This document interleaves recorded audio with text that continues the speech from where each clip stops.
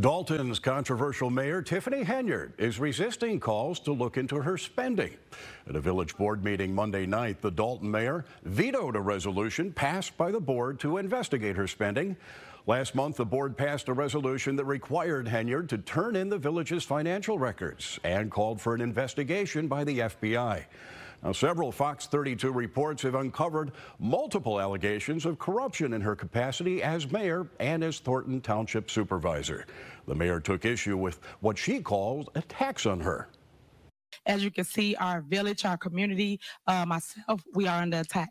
It's a shame that people can come to meetings and just tell one-sided stories and not get the entire side of both stories.